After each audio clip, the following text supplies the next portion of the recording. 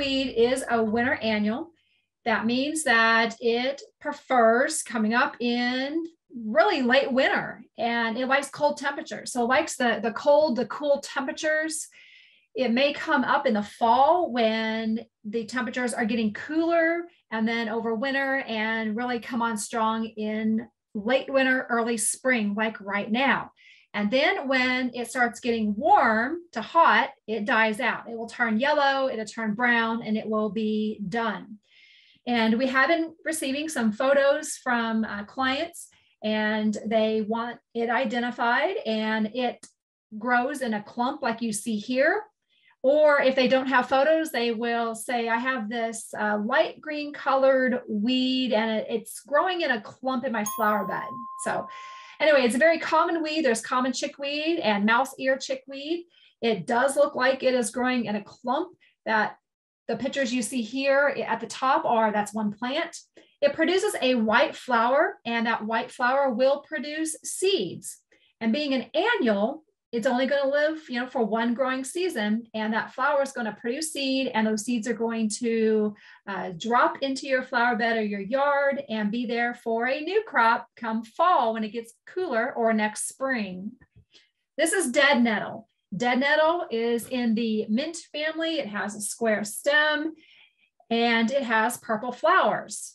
Notice the leaf shape on this. The leaves are serrated, they are pointed or somewhat pointed, and they droop downward. This one is often confused with henbit, but the way you tell the difference is from the shape of the leaves and the way those leaves are drooping down. And it is a winter annual. It starts coming up in late winter, and it will start fizzling out when it gets really hot. And then here we have henbit. And as you're driving down roads, you may see fields of henbit. Just about a week ago, I saw on Facebook where somebody said, and this was in South Missouri, they said, what a pretty field of clover. And they thought it was a little early for clover. Well, yes, it's a little early for red clover to be in bloom. And what they really saw was a field of henbit. And henbit is different in its leaf shape, or has a different leaf shape than dead nettle. And here at the lower left, you can see the difference between the two plants. Henbit leaves are whorled around that stem. Now, both are in the mint family, both have square stems, but henbit has leaves that are whorled around the stem, and it too has purple flowers, versus the dead nettle, which has more of a pointed leaf, and those hang downward. Henbit can be in a clump like you see in the lower right, and it too, being a winter annual, produces seed.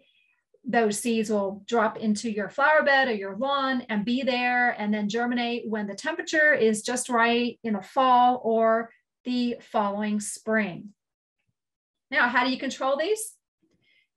If it's in your flower bed or your garden, you can apply a pre-emergent in mid-February here in North Missouri. So I applied preen in some of my flower beds where I knew I'd had chickweed and henbit problems. I applied in mid-February.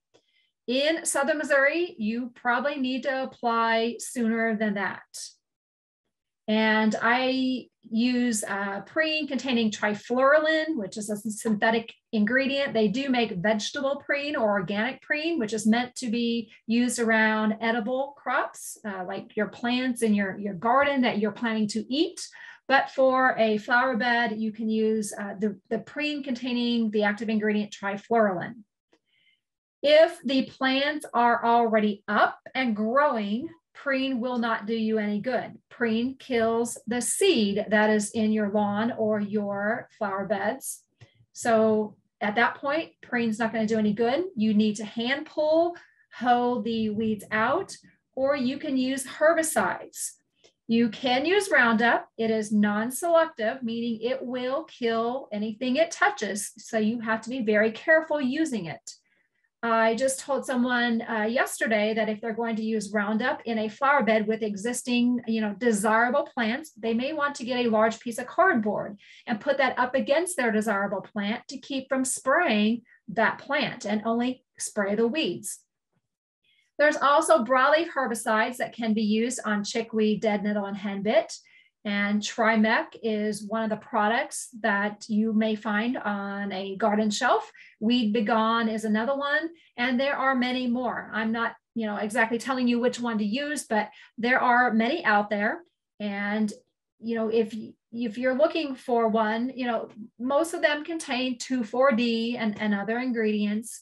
But just know the difference between a non-selective herbicide being Roundup versus the broadleaf. Because Roundup's going to kill everything, and the broadleaf herbicides will kill broadleaf plants. So it is safe to use on your lawn. It will not kill lawn grass. It kills broadleaf plants. And if you have any questions about identifying these plants, if you're still not sure, let's say if it's henbit or deadnettle, or if you're not sure, if it really is chickweed, or not sure what chemical to use or exactly how to get rid of it, please reach out to one of us. We'd be glad to look at your photos and help you identify it and recommend a product that would work for you.